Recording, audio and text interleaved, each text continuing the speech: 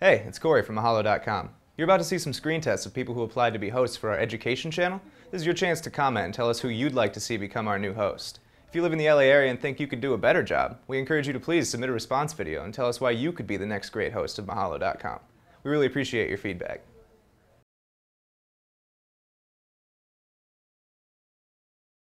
My name is POFFENROTH, and I am an environmental biologist.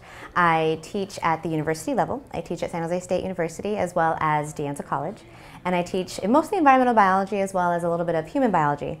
My background is as a conservation biologist, so I'm very much about science, biology, and the environment, and of course education and inspiring others to act upon the kind of needs of our environment right now. Welcome to Mahalo.com. I'm POFFENROTH, and today I'm going to be discussing the greenhouse effect.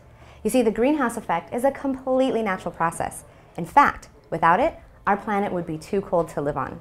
The greenhouse effect works kind of like your car when it's parked outside on a hot sunny day. The solar rays beat into your car, and because it's closed, it gets trapped in there, and all that heat just sits in there until you come along, open the door, get in, and it feels like an oven. Up in the atmosphere, greenhouse gases act like the glass in your car.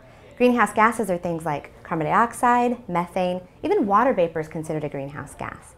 And the greenhouse gases allow the solar radiation to come in, but they trap some of that solar radiation and heat on our planet. So we absolutely need some greenhouse gases in the atmosphere. The problem comes when we have too many greenhouse gases.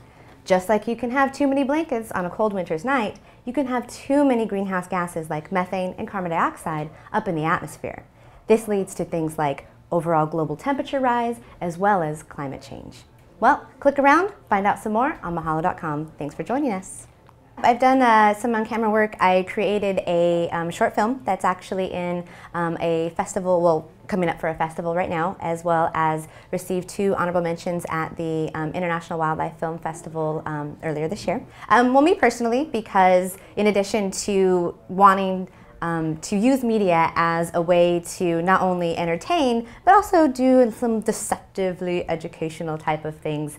You know, I can write my own scripts, I write all my own scripts, and because I'm a biologist, I'm really bringing it from a place of experience. And I've been a biologist for over 11 years, and it's something that I'm really passionate about. It's something that is very close to my heart, both, you know, biology and education, and kind of bringing those two things together in a form of media, I think would kind of, you know, make me a little bit different than maybe someone that was just focused on hosting.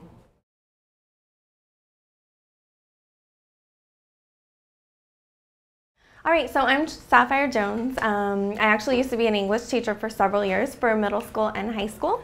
And so I have a background in education and got my BA in English as well as my master's in education. As an education host, I actually did a lot of modeling and acting in college, just on the side as my own passion. So I kind of have that aspect of it as well. And I think I have a lot of energy, and I like to bring that into the classroom with my kids as well. So I just pulled some of the stuff that I use in my actual classroom for the lesson that I'll be sharing today. Welcome to Mahalo.com. This is Sapphire here, and today I'll be talking about verbs, specifically linking verbs and helping verbs. Now, you all probably are very familiar with action verbs because that's what usually gets covered and people remember a lot. So if you're running or walking, that would be an action verb, something that you're physically doing. So what I wanted to do was teach you a little trick in order to remember your linking verbs. And a lot of people remember things to songs. So you can just think back to when you were younger, you learned your ABCs to a song because that's a easier way to remember them.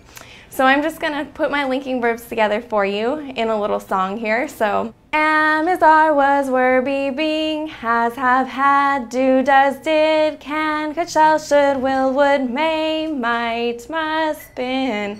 Now, of course, you also want to chunk those together, so you're not going to learn all of them all at once, but try one line at each time. That's how we remember phone numbers as well. So we do the 562, or maybe the first part of the area code. So chunking is a way to help remember those, and as well as songs. Thank you for checking us out here at Mahalo.com. Hope to see you back soon.